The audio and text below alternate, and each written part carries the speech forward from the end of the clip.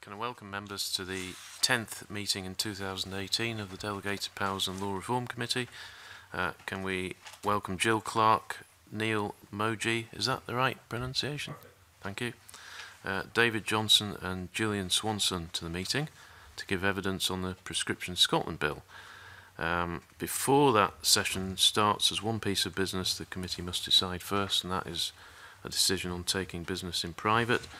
It's proposed we take items 4, 5 and 6 in private. Item 4 is consideration of the delegated powers provisions in the Management of Offenders Scotland Bill. Item 5 is a draft report on the Scottish Crown Estate Bill, and item 6 is an update on the UK withdrawal from the European Union Legal Continuity Scotland Bill. Does the committee agree to take these items in private? Thank you. So we'll move on to item 2, which is consideration of the Prescription Scotland Bill.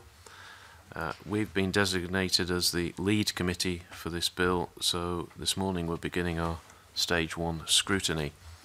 So as I said before, we've got before us today Jill Clark, who's Head of Civil Law Reform Unit, and Neel Mojee, Solicitor from the Scottish Government, and David Johnston QC, Commissioner, and Gillian Swanson, Project Manager from the Scottish Law Commission. Welcome to you all. And I'll open the evidence session. I'll start with a couple of general questions about the sort of consultation that went on here. So perhaps the Scottish Law Commission can just tell us what the key features of the consultation were, how you went about it, what documents were published, who was consulted, and what the responses were. Yes, thank you very much, Convener.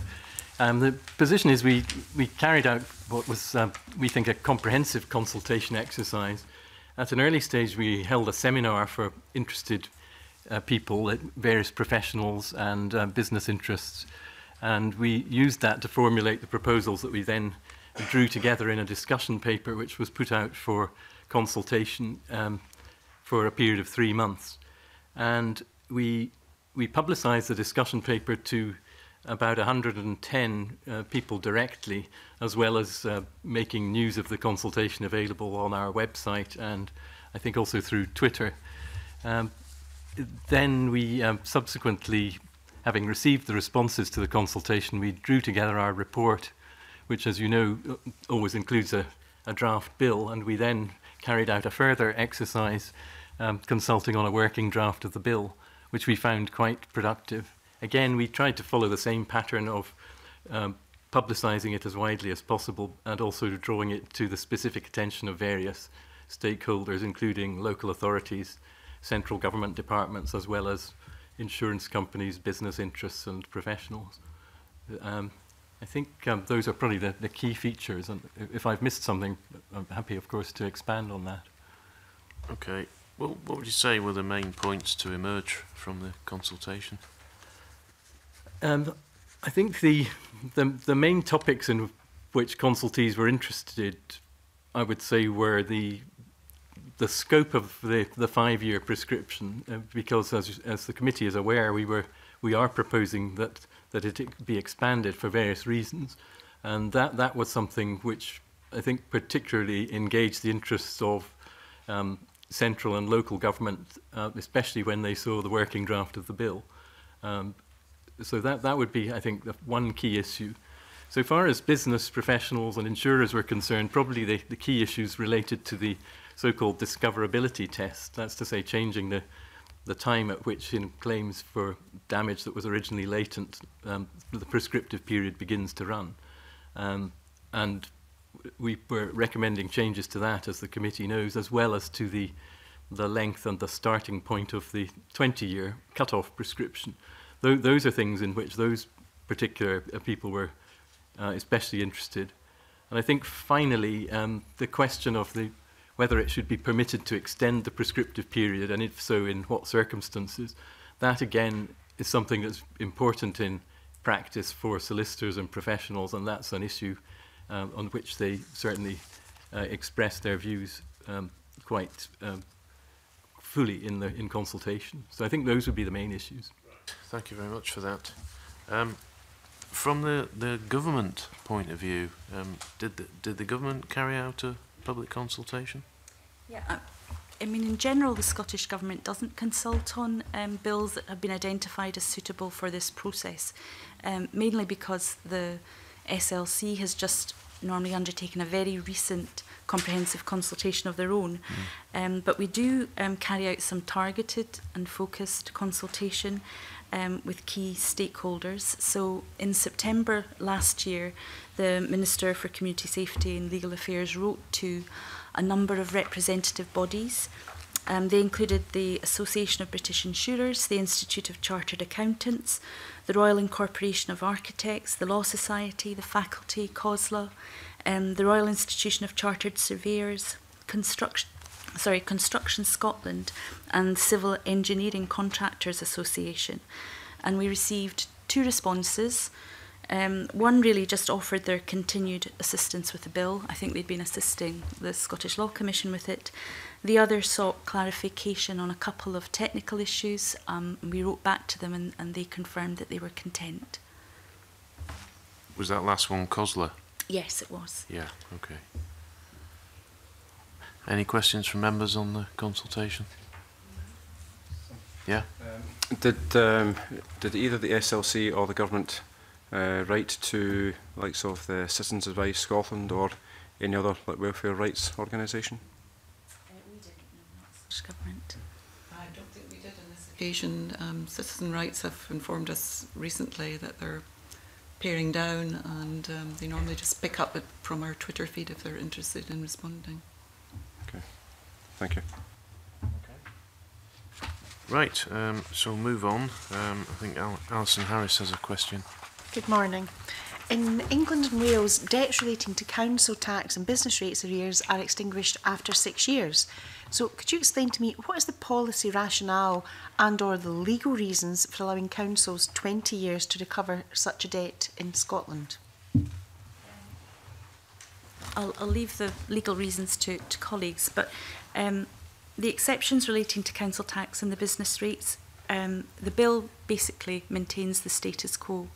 So we can't comment on why the position is different in England and Wales, but that difference will have subsisted for some time. Here, local authorities had made representation to the Scottish Law Commission on the matter, and among the points they made were that the policy reasons which justify accepting taxes payable to the Crown, such as HMRC and Revenue Scotland for the 5-year prescription, apply equally to taxes payable to local authorities. And that whilst it was acknowledged that as a rule 5 years should be sufficient time to collect these taxes, there were cases in which local authorities faced difficulty in collecting the taxes when they fell due, as well as arrears of tax from previous years. The Scottish Law Commission was persuaded by these arguments, and they noted that both kinds of taxes benefit from the same special provisions for enforcement by diligence and by summary warrant procedure, and it seemed appropriate that their amenability to prescription should be the same. Okay, thank you. Okay, thank you. So just to be clear on that, if somebody's managed to dodge paying council tax for more than 5 years down south, they could get away with it, but not here. 6 years in 6 England years. and Wales, yes. Yeah. But no, not here. It's 20 years that would apply. Okay, right. Right, David. Sorry. If you were going to come in there, Mr. Johnston, no, is there? I think there's not very much I can add to that. As Jill Clark has just said, we weren't initially, when we consulted, we weren't much persuaded that special rules needed to be made for council tax, albeit, as she's already explained, the position is that it's generally understood that it's not covered by the 5-year prescription, and therefore it applies, only the 20-year prescription is available. It is perhaps just worth adding that the difference between the 6 years in England and the 20 years here is perhaps a little less stark than it appears, because if you get a recovery order, a liability order in England within the 6-year period, then you can enforce that without any limit of time, essentially. So that in practice, the differences in the timescale may be less stark than they appear. But I think the position really is that we decided after the representations already described and that there were difficulties in recovering arrears, that we should not be too dogmatic about saying we weren't persuaded and that we should sit with the status quo, and that's really where we've ended up. Okay, thank you. Okay, David. Thank you, Karina, and good morning, panel. The combined effect of Section 3 of the Bill and Section 38 of the Social Security Bill is that 5-year prescription would apply to devolved benefits, but 20-year prescription to reserved benefit. Why is there a divergence of approach here? Well, again, in terms of the Department for Work and Pensions policy in respect of the reserved social security payments, that's really a matter for them, and we don't feel we can comment on that. The bill provides maintenance of the status quo for them, so it was 20 years before and it's 20 years now. The Social Security Scotland Bill, which is currently before the Scottish Parliament, sets out that obligations to make payments to Scottish ministers for recovery of devolved social security payments made in error will prescribe after 5 years. The effect will be that overpaid devolved social security payments cannot be recovered after 5 years unless Scottish ministers were misled into making the overpayment. Scottish ministers are of the view that this approach fits better than any longer period of prescription, given the fundamental principle underpinning the Scottish social security system that people should be treated with dignity and respect. And having a 5-year prescription may also act as a driver of continuous improvement in the new Social Security Agency, supporting prompt action to establish whether or not to recover overpayments. And I think the difference between the approaches is probably a natural consequence of having devolved powers here, and that the Scottish Government can do things differently based on the priorities set by Scottish ministers. Okay. More generally, when the proposals were being developed, what consideration was given to a possible interaction between Social Security Scotland Bill and the Prescription Bill?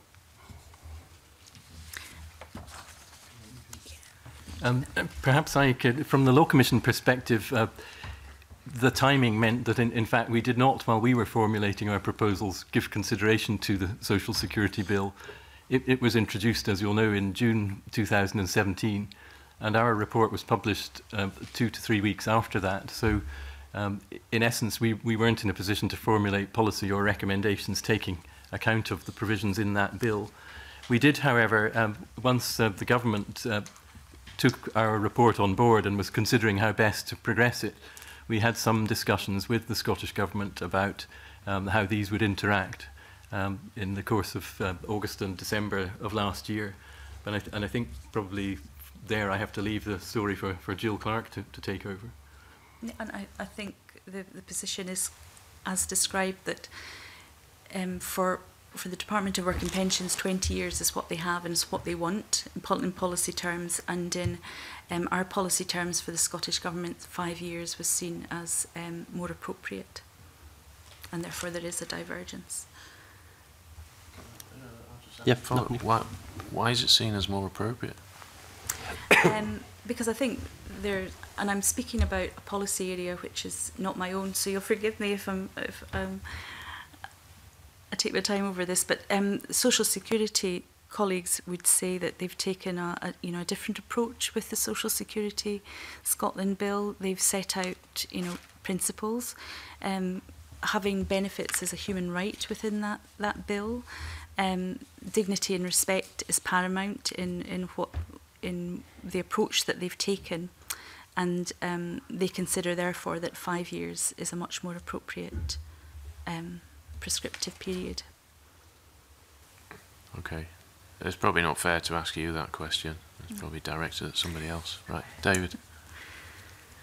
In Scotland, recovery of an overpayment of benefits or tax credits is to be subject to a 20-year prescription. However, England and Wales take a different approach, with a distinction between recovery by court action and recovery by a deduction from ongoing payments. Did the Scottish Government or SLC consider whether Scots law should make that distinction? If so, what conclusions were reached? Perhaps shall I? Okay.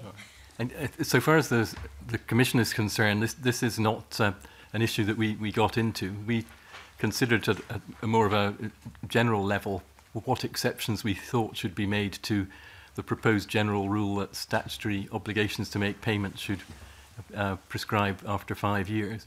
And we didn't get into the question what the appropriate procedures for recovery of benefits would be. So I think we regarded that as being a matter of policy for others and probably strictly outside the narrow confines of our project on prescription. Thank you, Gillian. Yes, thank you. Right.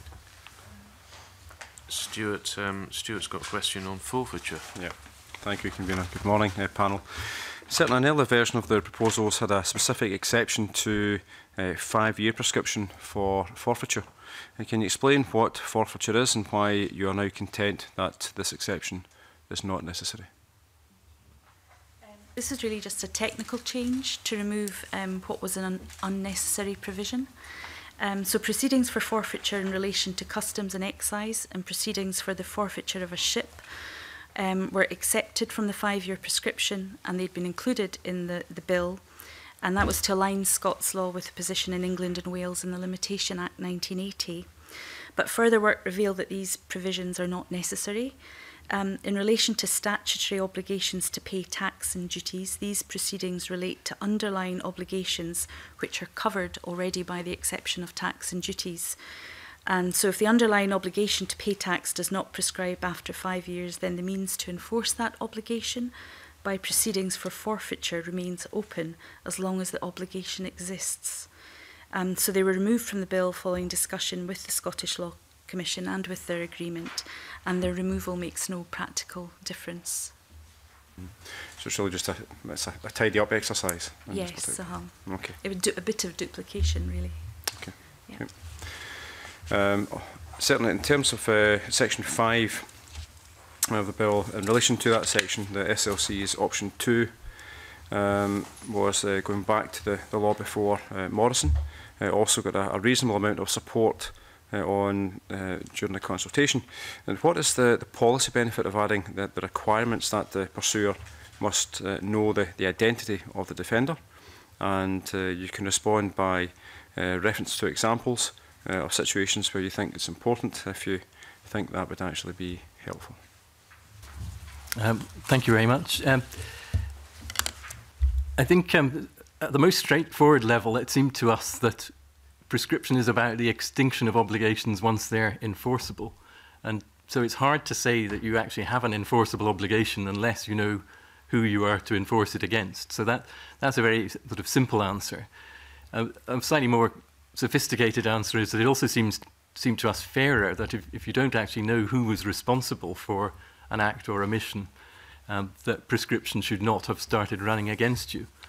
And to take up your invitation to provide an example, I think in many of these instances, the construction cases provide the best examples, partly because they're complex and there are many parties involved. So if we take, say, the instance of when a defect in a building emerges, often there'll be an argument about whether the cause of it is inadequacies in the design, which might be down to the architect or possibly the structural engineer, or whether it's inadequacies in the construction itself, which would be the fault of the contractor or perhaps one or more of the subcontractors.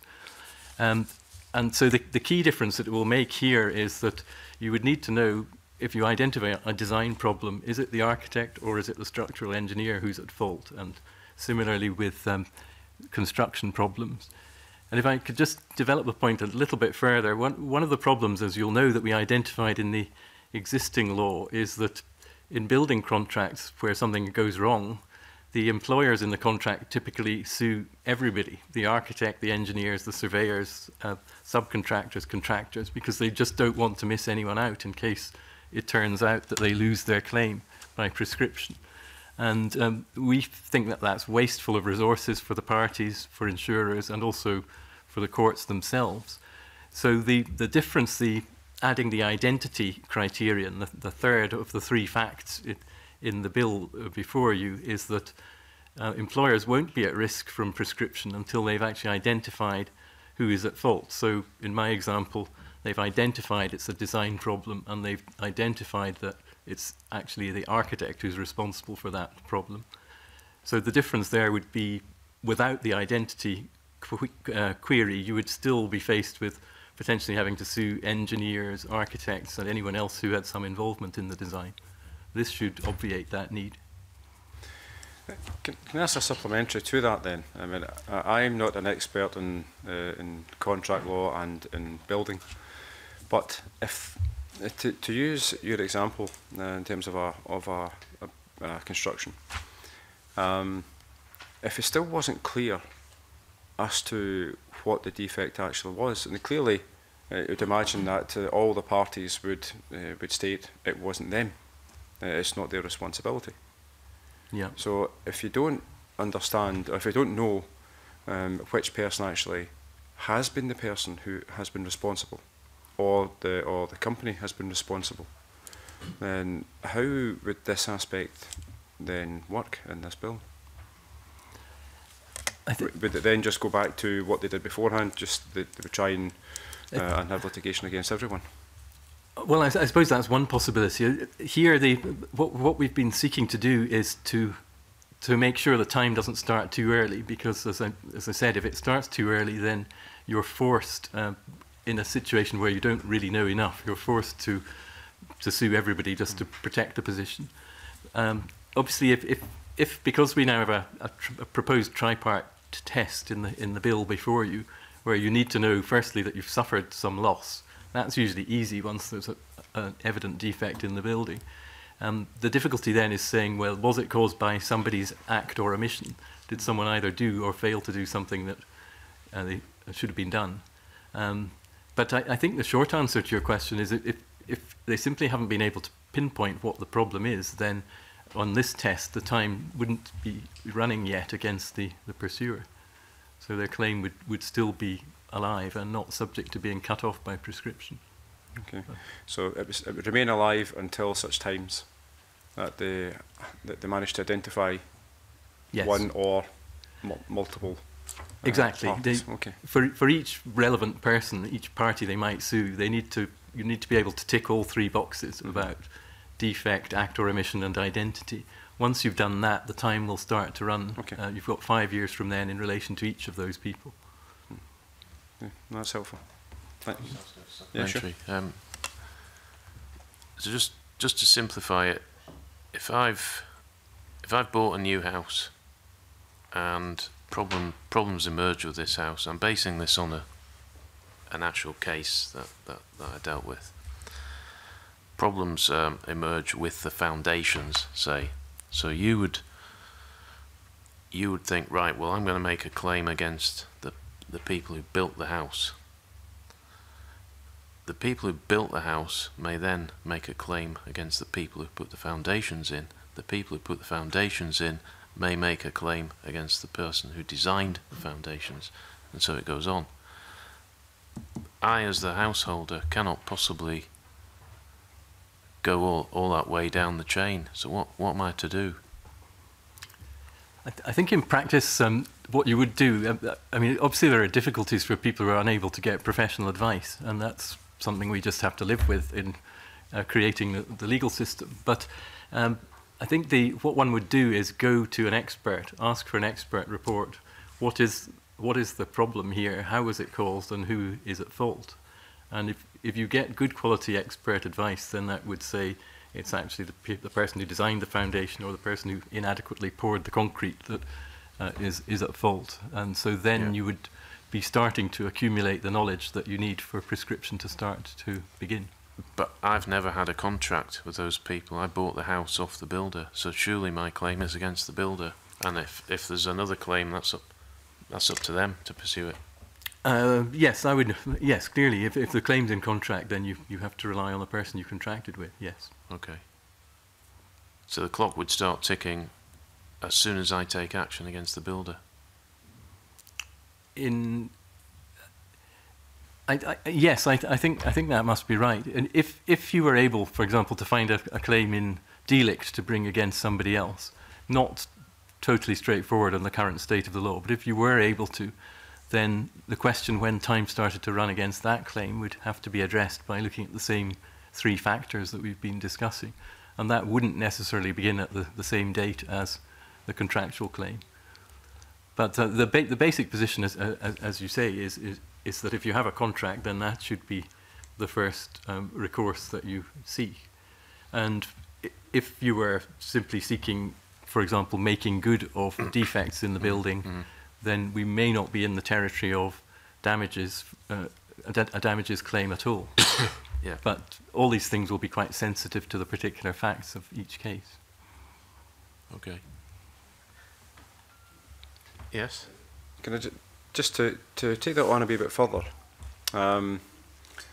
you'd mentioned subcontractors in your opening earlier comments, and clearly the economy has been, it's not been totally solid over the course of the last 10 years, and particularly in the house building sector. And many house builders will have brought in, and still do bring in, subcontractors. Now, if there was a problem in the house, and ultimately it was down to the work of a subcontractor, but that subcontractor has now been out of business.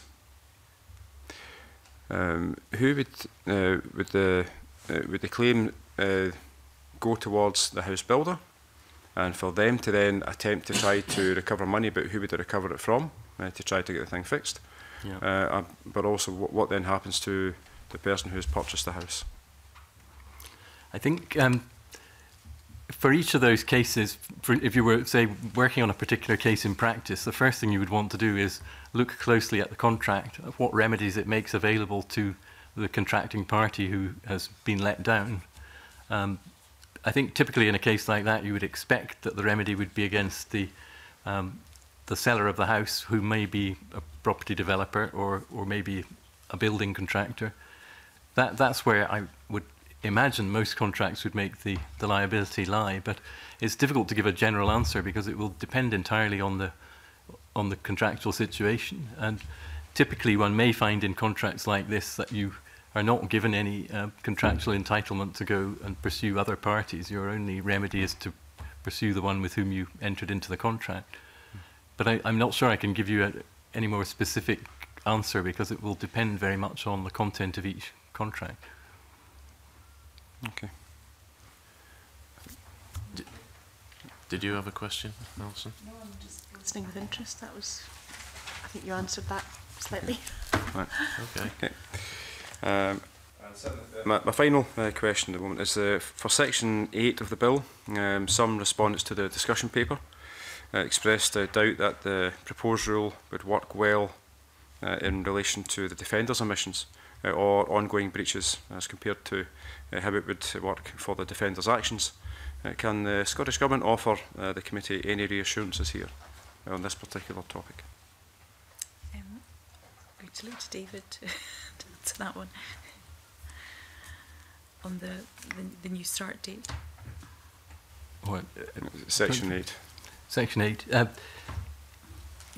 Yes, the Commission obviously considered the submissions that were made about the difficulty in applying the proposed new rule to omissions, and we were not persuaded that actually it introduced anything that wasn't already an issue under the existing system. Because as you may recall, under the existing legislation, damages claims are already measured by well, there's already reference to continuing acts or omissions in the legislation, and therefore, even under our current system, you have to be able in certain cases to identify when an omission took place. Typically, you can say it took place when it becomes impossible for it to be remedied. So you have to do something by a certain date or it becomes impossible to do. That would often be the date you would identify as the date that an omission occurred as a matter of law. But I think that the short answer really is that this is an issue under the current law, and we're not persuaded that referring to acts or omissions in Section 8 was going to introduce a problem that lawyers are not already used to dealing with under the existing legislation. Okay, thank you. Okay. So we'll move on to Section 6, which deals with interruptions and extensions to 20-year prescription. So it would amend the law so the main type of 20-year prescription could no longer be interrupted and halted by a relevant claim or a relevant acknowledgement, but there would be the possibility of an extension to 20-year prescription. This would only be to allow litigation which has started to finish. These proposals got majority support on consultation. Brodie's, though, was one of a minority of respondents who expressed reservations about Section 6. It suggested the period should still be able to be interrupted, however it should restart, not from the beginning, but from where it left off in the first place. Do you want to comment on that suggestion? Yes, thank you. I think the first thing I'd say is that we have common ground with Brodie's in thinking that there is an issue that needs to be addressed. It's simply a question what the best mechanism of doing that is. And as your introduction to the questions already explained, this is the single exception that we propose introducing to having an absolute cut-off after 20 years. The rationale for that is that prescription is meant to cut off old or stale claims, but that clearly is not a rationale that applies if somebody is actively pursuing a claim when the 20-year period cut-off arrives. So in common with Brodie's, we regarded this as an issue that needed to be addressed. And we gave some thought when they proposed that we might do it differently from the way we've suggested, which is simply tacking on a bit to the end of the 20-year period. We gave some thought to that, but we thought our own solution was actually preferable. If you take Brodie's suggestion, you could end up, say, with a litigation raised in the middle of the 20-year period, which took 5 years to conclude. And on the Brodie's analysis, you would then, in effect, have a 25-year prescriptive period. Now, that's certainly one way of doing it. On our approach, though, we thought it preferable to extend the period simply by whatever balance of time is needed to complete the proceedings which are in play at the end of the 20 years. And we are hopeful that in the rare cases where this arises, that balance of time would really be quite short. We're relying partly on the fact that nowadays courts tend to case manage cases and they don't allow them to drag on indefinitely. So it seemed to us that on the whole, in order to keep as close to the 20-year limit as possible, that our solution would be preferable to Brodie's, although they aim to achieve the same thing. And I think the final point I'd make is that when Brodie's responded to our consultation on the draft bill, they expressed the view that they were content with the scheme that we'd put forward there. So I think they are in fact satisfied with the provision in the bill as it stands before you. Right. Okay, thanks for that. Section 13, standstill agreements. Alison's got a question on that. When the SLC in its discussion paper proposed the possibility of contracting out of prescription, they got a mixed response. So is the Scottish Government content that the conditions now set out in Section 13 of the bill will remove any controversy and make it a suitable proposal for this committee to be considering? Yes, we absolutely do think that, but I mean, David can perhaps explain the rationale behind it. But yes, yeah. Yes, I'm happy to do that, and then return to you if that would help. I suppose if I could just give the background thinking quite briefly. The starting point is that the Act lays down the prescriptive periods, and therefore we think those ought, in general, to be the periods that actually apply. So that's one sort of premise. A second one is that if you're going to allow any extension to those periods, then those extensions must be ones which balance the interests of parties, which obviously diverge, and it mustn't be capable of undermining the system as a whole.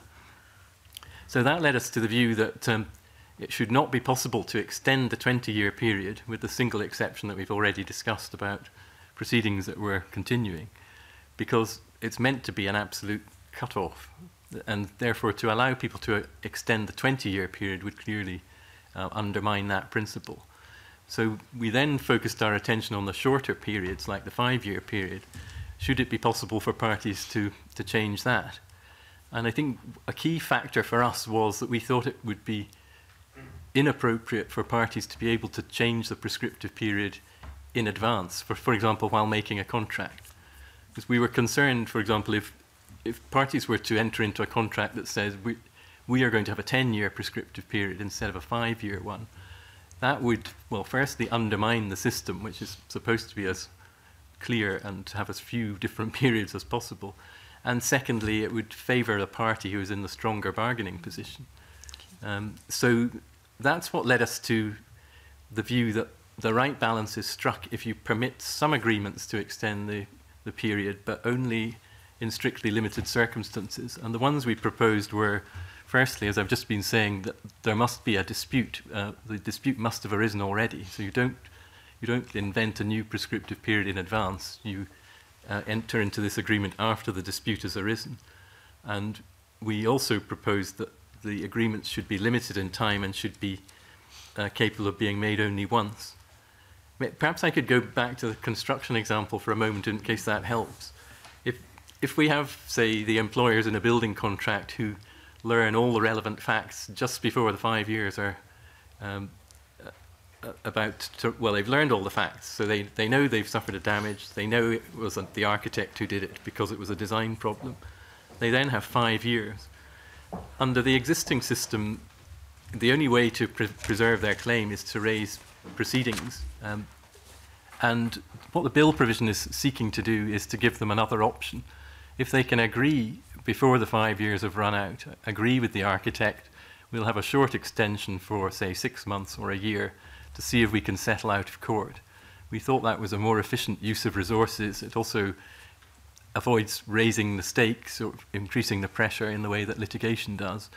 And it saves costs as well. So it seemed to us that was an appropriate way of dealing with this issue and struck the right balance.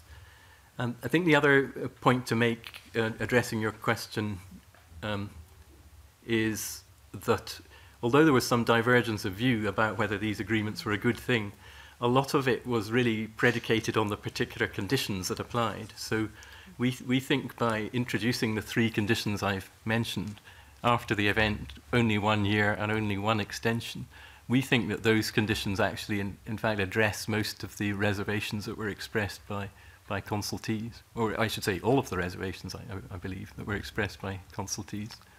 So I hope that may help. Thank you, that does. Thank you. Okay.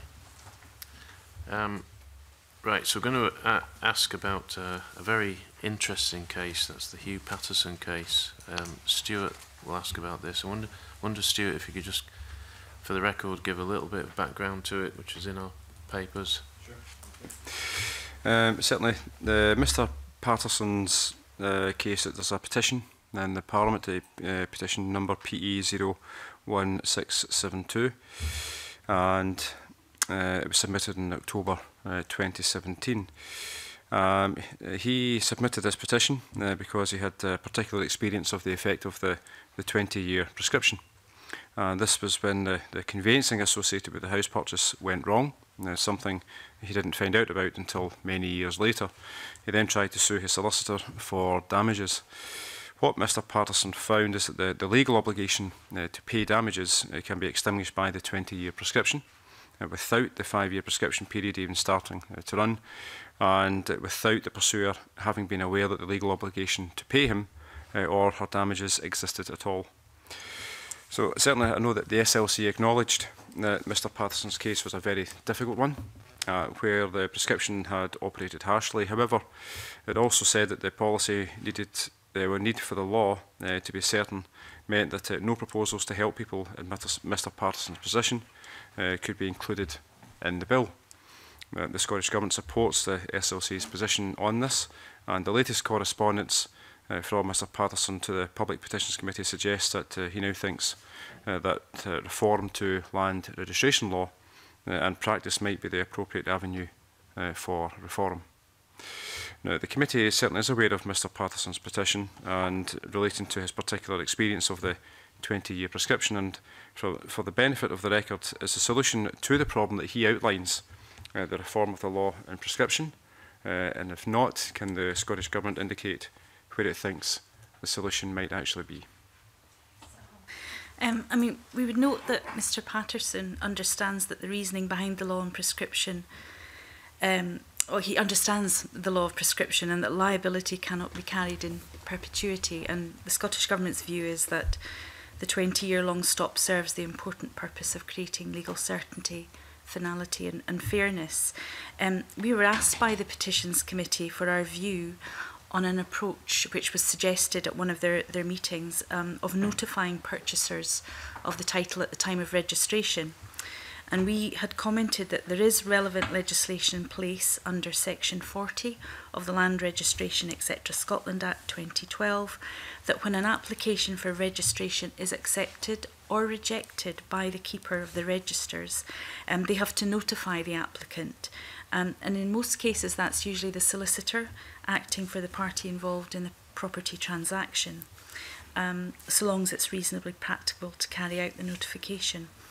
And that person submitting the application for registration, again, usually the solicitor, can specify on the application 2 email addresses to which the notification should be sent.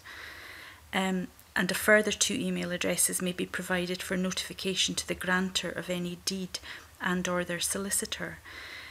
So what we're currently going to do is check with the Law Society what solicitors do in practice about notifications, because hopefully there is a solution, a kind of administrative solution around this that would remedy the difficulty that Mr Patterson had, that doesn't disturb the law of prescription. But clearly Mr Patterson's case started some years ago before the Land Registration 2012 Act. Yes. Notwithstanding what's in that particular act, and I sat in the committee going through that particular piece of legislation, and it was very much welcome to update that area of law. But certainly Mr Patterson's case obviously predates that particular legislation. And I think we could all accept that this would certainly consider to be a hard case. But clearly something has happened that has had a negative effect upon Mr Patterson. So in terms of some type of remedy, some type of kind of successful outcome for Mr Patterson, surely that there has to be some other way of using either whether it's this legislation or this bill or some other piece of legislation or some other, well, you touched upon a moment ago in terms of an admin aspect, but there has to be some way to actually try to prevent this type of thing happening again in the future. I think we can prevent it, or try and look at remedies that will prevent it. I don't think anything can be done now for, Mr Patterson's position, unfortunately. So for Mr Patterson, you don't think there's any closure, his claim any successful closure for him? Well, his claim is prescribed as far as I'm aware, so there wouldn't be a remedy in that aspect of the law. I think the solicitor firm is no longer functioning. I think they went bust. So I'd imagine the Scottish Law Commission, I'd imagine they'll be sorry, the what do you call them? Glancy. Law Society, yes, sorry. I'd imagine the Law Society would be very much involved in this particular case. I don't know if that is the case. Right. Okay, thank you. Okay. All right. Any further questions from members? Okay. Well, a brief session, but we're only at the start of our look at this. So thank you for your time, and I'll suspend the meeting briefly.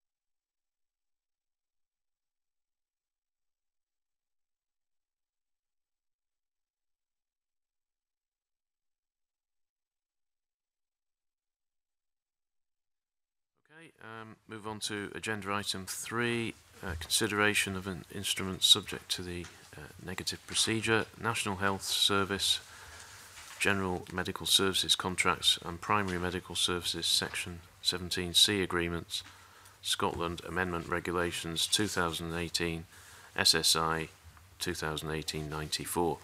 The regulations make various corrections to rectify errors which the committee reported on in its 10th report published on the 6th of March. The regulations were laid before the Parliament on the 14th of March and come into force on the 1st of April. This does not respect the requirement that at least 28 days should elapse between the laying of an instrument, which is subject to the negative procedure, and the coming into force of that instrument. That's called the 28-day rule. The Scottish Government has explained in correspondence that the rule has been breached so that the various corrections could come into force timelessly on the 1st of April. So does the committee wish to draw the regulations to the attention of the Parliament on reporting ground J as they fail to comply with the requirements of section 28.2 of the Interpretation and Legislative Reform Scotland Act 2010? Okay. Does the committee find the failure to comply with section 28 acceptable in the circumstances as outlined in correspondence received from the Scottish Government to the presiding officer of the 14th of March 2018? Okay. I'll now move the meeting into private session.